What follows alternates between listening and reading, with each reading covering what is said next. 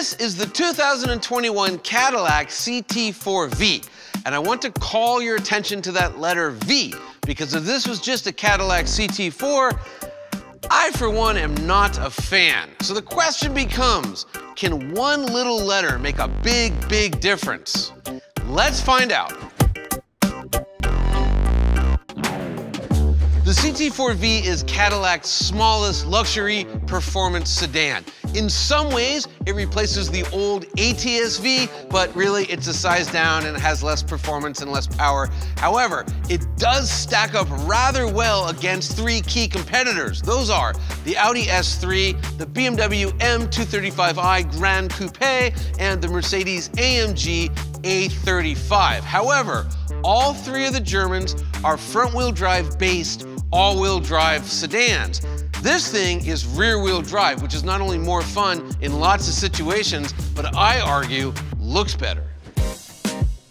This is an incredibly good-looking rear-wheel drive sedan. Like all modern Cadillacs, this is an interpretation of the Escala design language. I think it's one of the best ones they've done. The CT4V, it's really an exercise in restraint. One thing, and if I say anything negative, I'm really nitpicking because I do think this is an especially strong design, but these plastic placeholders here, like a fog lamp might go here, but you have this DLR, so you don't really need it here. Looks and feels a little cheap. What doesn't look cheap are these wheels. They look great. Also, they're 18 inches, which is, miniature by 2021 standards, yet Cadillac's design team has made them work, which is very cool. The dash to axle ratio is wonderful, especially on such a small sedan. The line work on this car is incredible because it's simple. It's got a simple character line, and that's all you need. You don't need to go at weird angles. Just do this. It's so smart. C-pillar is fantastic. There's nothing weird. There's no odd shapes. It just does what it's supposed to do. The taillights are good. You've got 4 tailpipes and you've got the diffuser, which lets you know you're sitting behind a performance car, which is the way it's supposed to look. So as you can see, there's almost nothing wrong with the design of the CT4V. Good job, Cadillac. Inside the Cadillac CT4V, it's obvious that it's not the design home run that the outside is. That said, it's pretty good. Now, if you saw our CT5V video, I was complaining about a couple of things, but that's a more expensive car, and for a less expensive car, there's nothing here that's really offensive. My main gripe in the CT5V video was what's called grain and gloss. All it means is, does this material match this material? And here actually it's about 90%. It was worse than the CT5 for whatever reason.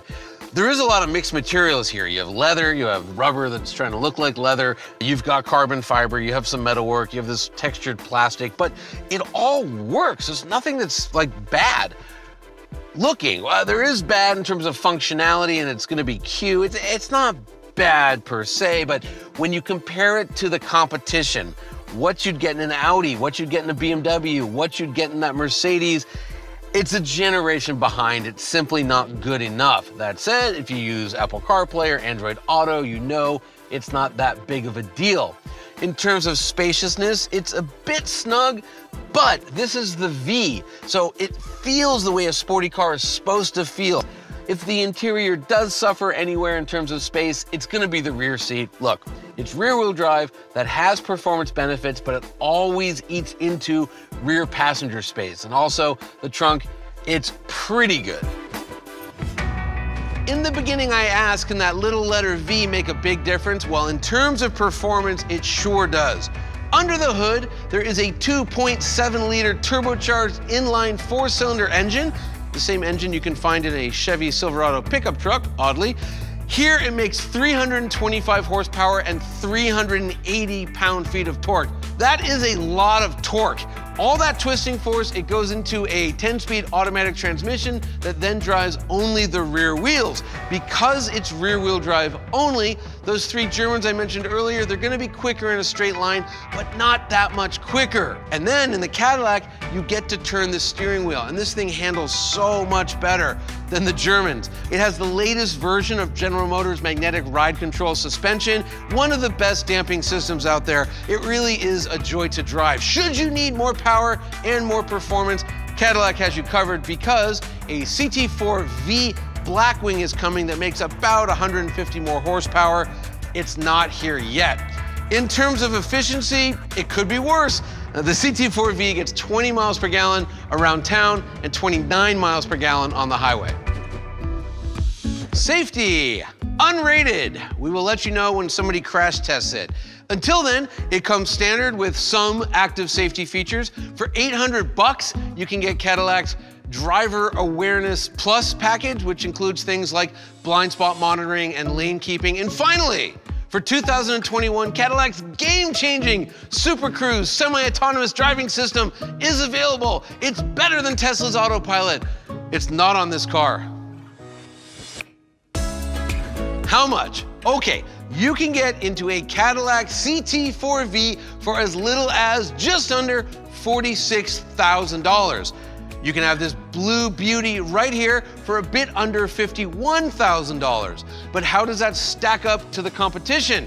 Turns out an Audi S3 is a few $100s cheaper in terms of base price, whereas the AMG and the BMW, they're about $1,000 more. However, once you account for pricey German options, I think you'll find the Cadillac is a much better value. If there's one thing I want you to know about the 2021 Cadillac CT4V, it's that, yes, it is the best compact luxury sports sedan in this segment. I mean, look at the competition, right? The Cadillac is way better looking. The interior is just fine.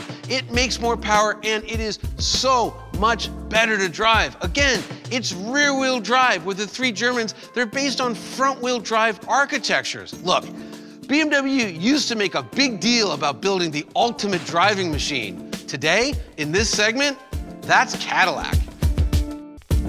To check out our latest vehicle rankings, go to motortrend.com/cars.